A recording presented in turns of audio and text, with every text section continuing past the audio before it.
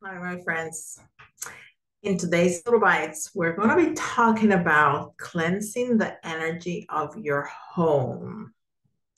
Yes, this is very important because just like the energies that we may pick up just by walking around and being in the world, our home holds traces of energy of everything that goes on in there. Everything. So, let's start with the basics, okay? You need to actually clean your house. Yeah, I know. I know. And I know some of you out there love to clean. Good for you. That ain't me. No, I have to make myself clean. But that's another story for another day. The fact is that you should live in a clean and organized space.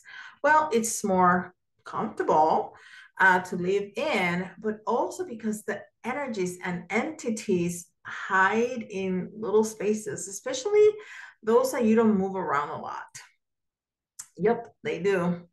So, as much as you can move your furniture to clean around and under it, try to move at least once a year or twice a year.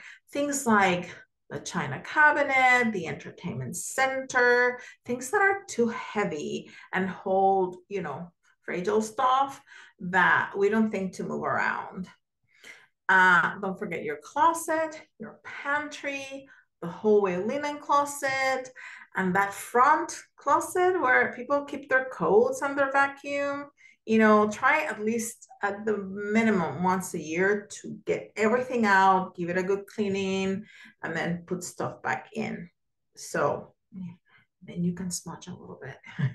Yes, that'll be good too. Okay. Whew. I feel tired of all that cleaning already. All right. So, some smudging rituals. People always think about smudging when they think about cleaning your energy because it works, right? So, if the smell don't offend you or your family members, like some of my kids, smudge away. Be mindful of close practices. So, unless you are Native American, don't use white sage, just the white. Other sages are safe to use. I like to use dragon's blood. I love the way that smells.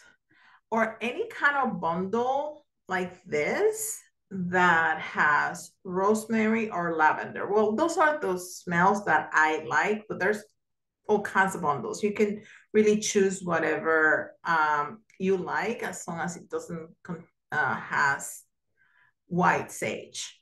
Unless you're Native American, then you can buy whatever you want. Okay. Now, if you're gonna use Palo Santo, um,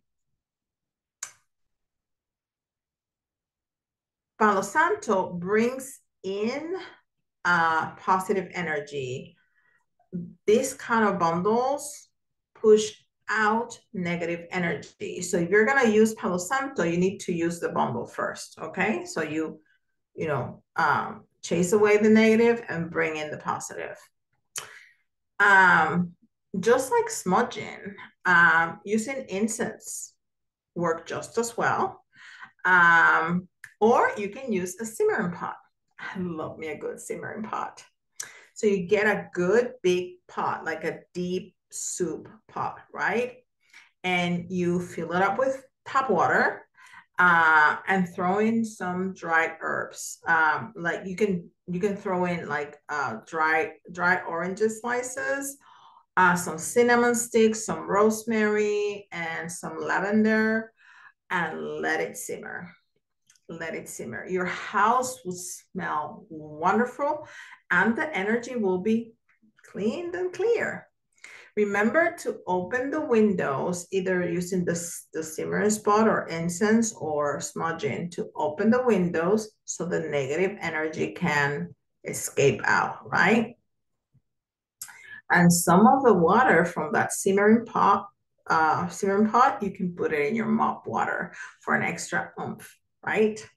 To your mop water, you can also add either or. I mean, you can put all of them, but either or. You can put some Florida water or some moon water.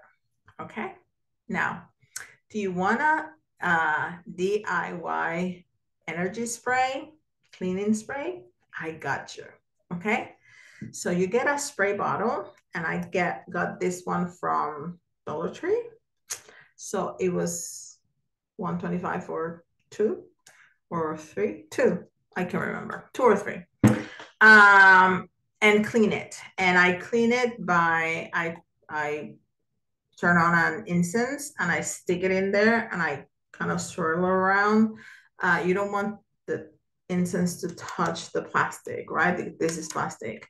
But just the smoke to stay in there, and that will clean it up, clean whatever kind of energy will be in there. So you can, to the clean spray bottle, you can add some dried rosemary for cleansing. And remember, when you're using herbs for anything, and this is like a spell, right?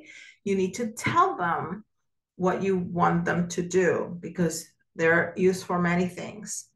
So rosemary for cleansing, dry basil for prosperity, dry mint for release and renewal, pieces of the cinnamon stick or ground cinnamon for prosperity and abundance, some cloves to repel negativity, rose hip for protection and to bring in love into the space, any flower oil for protection and shielding, and any kind of salt for protection and purification.